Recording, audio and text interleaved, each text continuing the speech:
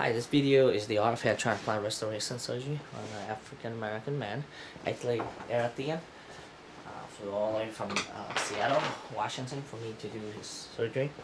Patient, after researching for years and reading the forum and watching videos, he concluded that I'll be the surgeon for him.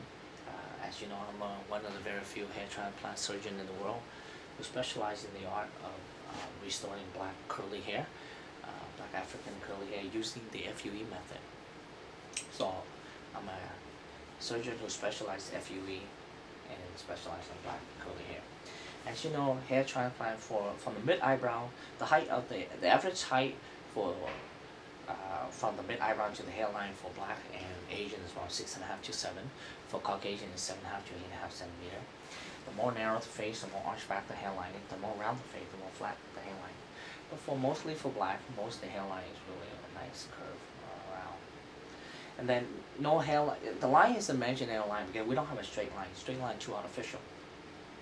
For a black man, the zigzag line is smaller in amplitude versus Asian and Caucasian with bigger in amplitude. Why? Because most black men like to line up the hairline anyway. So if they have big zigzag, then the hairline is too high. So we have smaller in amplitude. The other important thing is selection of hair graft. We transplant rows and rows single hair graft in the front to make it soft and natural, followed by root over 2 hair, 3 hair, 4 hair in the back for bulk and volume. The selection of hair graft is important. The angle is important. As you see, most black men, when you shave the hair is kind of hugged against the skin.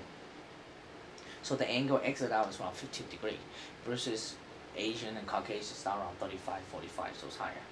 So the angle is important. The tempo is important.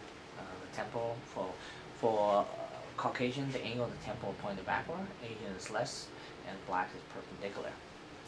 Among other ethnic hairline, the tempo is really important for black men.